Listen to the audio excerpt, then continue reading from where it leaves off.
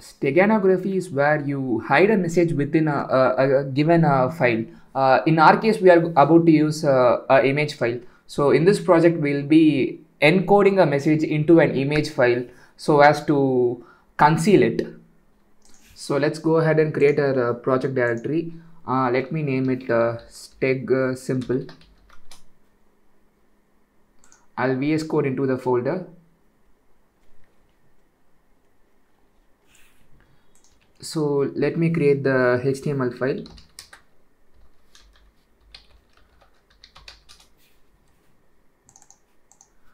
And let me get the basic template.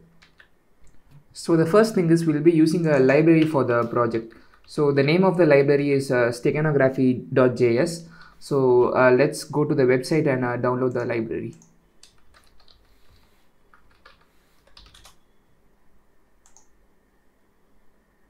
So this is their website, and you can download the version by clicking this button. Once you get the file, you can extract it, and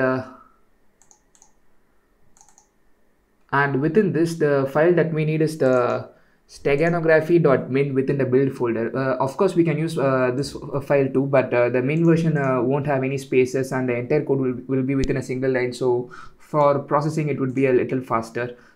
So let me quickly copy this and paste it within the project directory.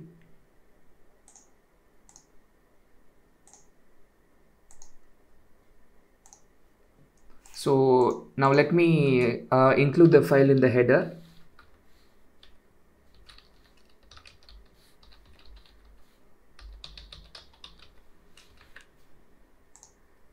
So in order to check whether the file is working, what we shall do is let's write another script within the body.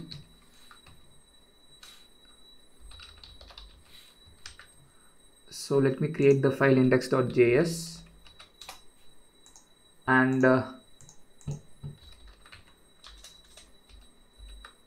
we can console log the object called steg. So this object called steg is provided by the library at the window level. Now let's open this project with the live server. The live server is a tool that you can get with VS Code. This is very useful as it offers live reloading of our project. So if you check the console, yeah, we do get the steg object.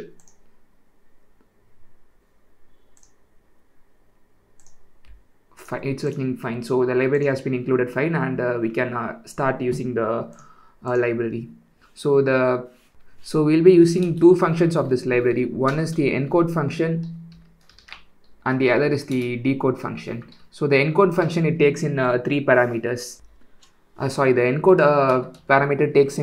function takes in two parameters. One is the text value of the string that is to be encoded. Let's say it is hello, and the second is the image, the source image into which we are about to encode this message into. Similarly, the decode function takes in one parameter, which is the image, and it returns the string that is encoded within this image. So let's start structuring our HTML document. So within a HTML document, the first thing that we need is we need a file input that lets us select a file. So let's quickly make it. We need a file input, and the file input we shall give it a name of img, and the ID, for the moment we need not give it an ID, and let's say that it accepts only image type files, that is JPEG, PNGs, etc. And we give it a event which is onChange. So this onChange event will trigger a function called read URL with this parameter. So let's write this.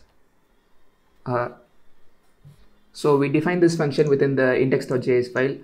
Let me quickly hide this, and So this function, the function's name is read URL. So this function takes in the file as the input, and what we do is we create a reader object of the file reader class, and we set it a function called onload. So this function gets triggered once the file has been read. So we define the function. So what we do is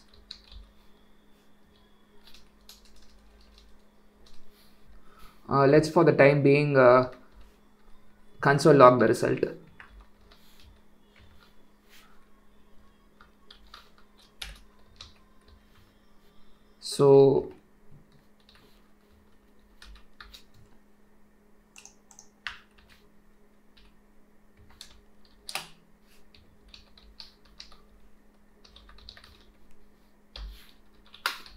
So this is the basic version of our read URL function. You can easily find it online if you search for how to read the imported file in client-side JavaScript. So how this works is that within this input we'll have an array containing of the files that has been chosen.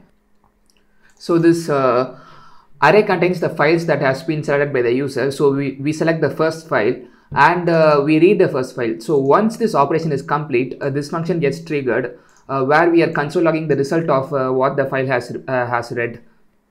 So now let's run it. So let me select a file. Let me use this image, and yeah, we are getting the entire data of the image that we imported right now. So it's working as we expect it to. Now what we'll be doing is, once the image has been imported, we'll display it to the user. So we write a image tag.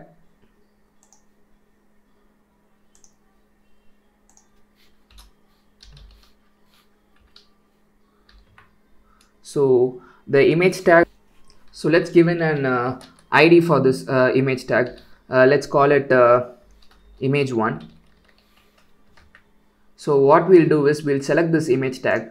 We can select this as document.query selector pound image1, and we'll set the source of this image as the data URI of the image. So now if I select the file, I should be able to view it. Yeah, it's working. So this is our source image. So let's call it our source image.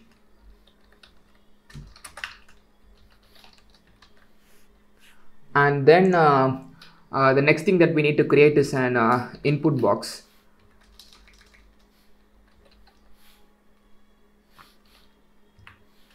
So we create an input of type text, and let's give it an ID to be able to easily select it. Let the ID be text. So, and then we create a button. So the button says hide message into image. So once we click this button, we take in the text that we have typed here and we encode it into the message. So let's write the function. So we write a function called on the event of on click, we call a function called hide text. So let's define the function.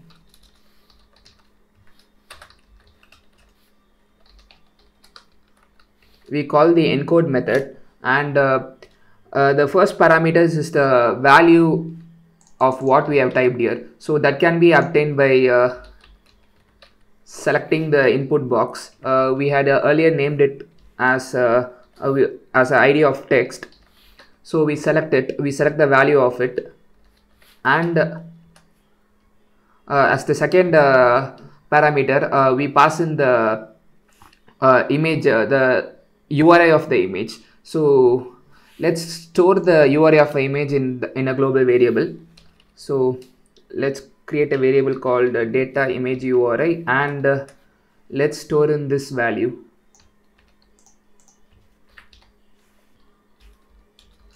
So let me declare the variable. So now we'll be able to access the image data URI within this function. So this takes in two parameters. One is the value that we have typed here, and the second one is the image, and it returns the encoded format of the image. So let me console log it.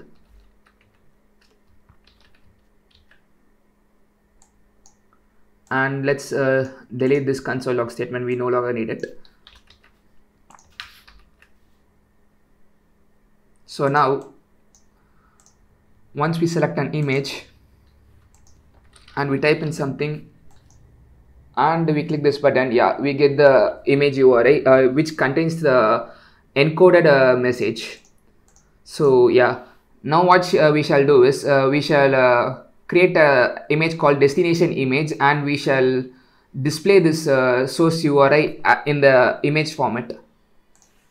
So what we do is we create another image tag. Let's give this an ID of image2, and we select this image2,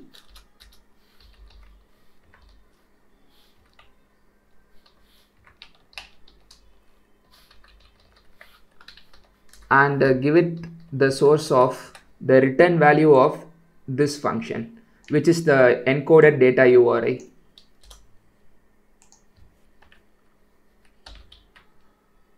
Now let's try it out. Yeah, so as you can see, the image has been encoded.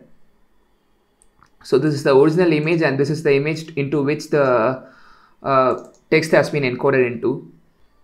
Perfect. So the next thing that we'll be doing is we'll create another file input. We'll create another file input which takes in the encoded image and gives back the text that has been encoded into it. So let's do that. So what we do is we create another input tag, and this calls something called decode. Let's give it another name just so the file names don't collide. And now let's define the decode function.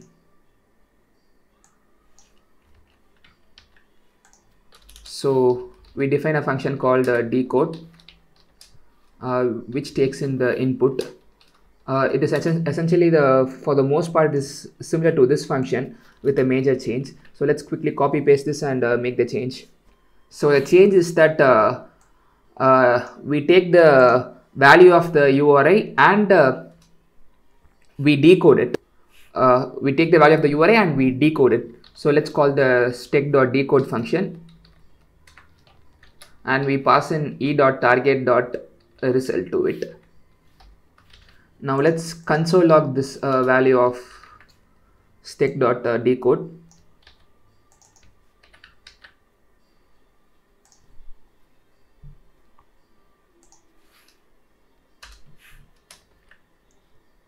So let's select an image.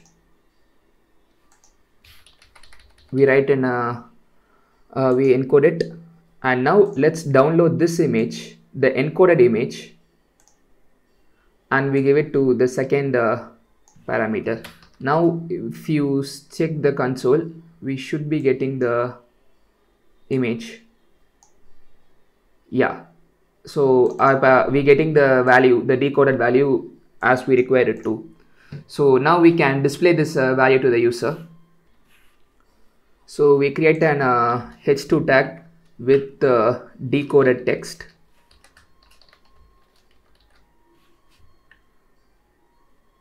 I'm sorry, we create a h2 tag and we give it an ID of decoded.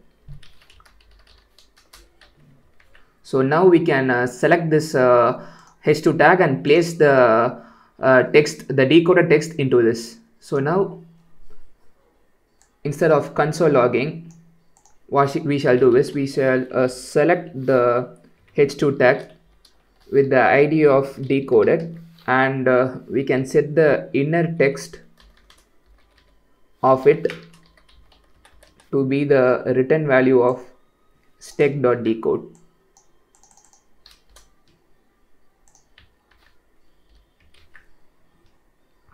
Now let's try it out.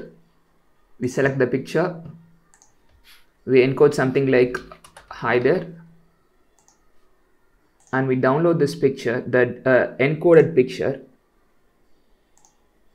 and we drag and drop this here. Okay, we are getting an error.